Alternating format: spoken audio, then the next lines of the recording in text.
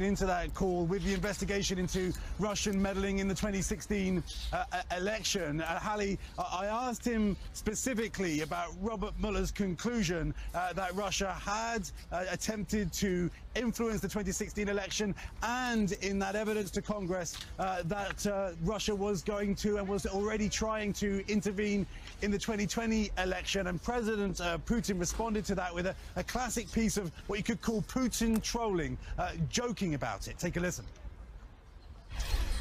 Is Russia, as Robert Mueller alleged, attempting to influence the 2020 elections in the United States?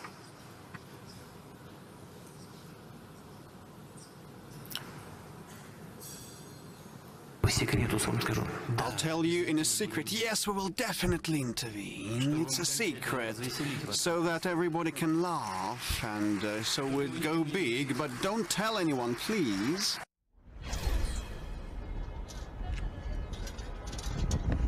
As you can hear there, I think, Hallie, that went down well with the audience here in Moscow, but I'm not sure how it will be received in Washington. Support from President Putin for President Trump.